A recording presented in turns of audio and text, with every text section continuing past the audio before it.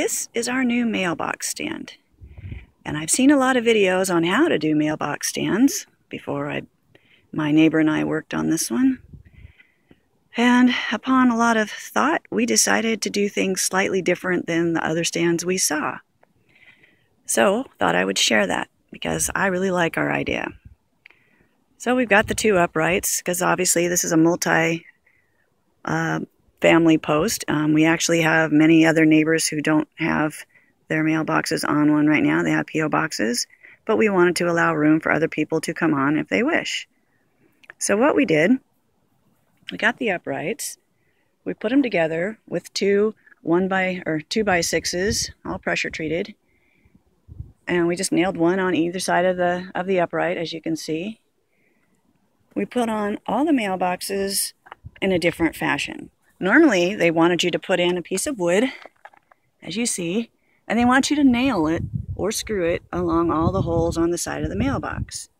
Well, I found when I had a multi-mailbox situation and mine rusted out, I couldn't get my mailbox off because I had another mailbox so close I couldn't get a hammer or a screwdriver in there to get it happened to have nails in it. Couldn't get anything to get the nails out because I didn't have enough room between them.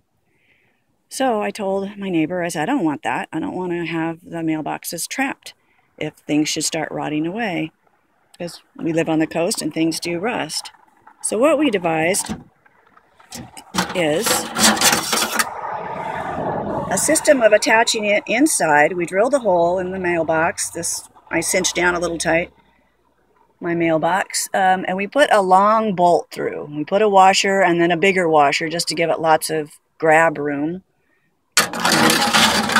Underneath, as you see, we did do the wood underneath. We did not attach it with any nails or screws.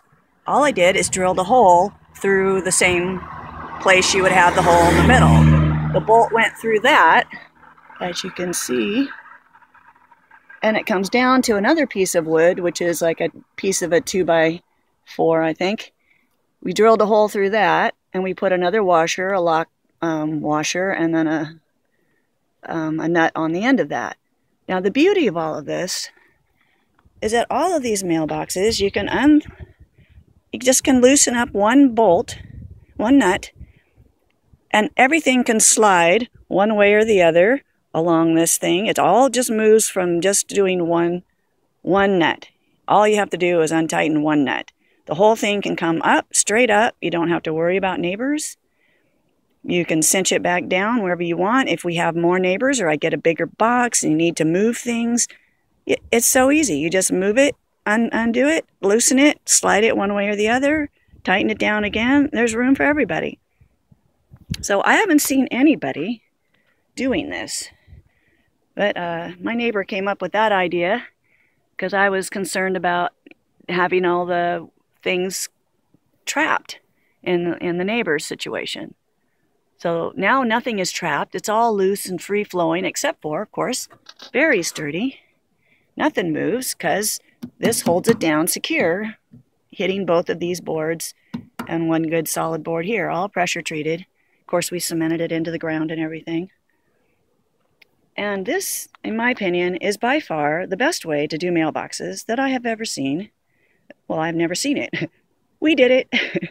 So thanks to my neighbor and me, we got this stuff done for all of our other neighbors, and we're really happy with the outcome.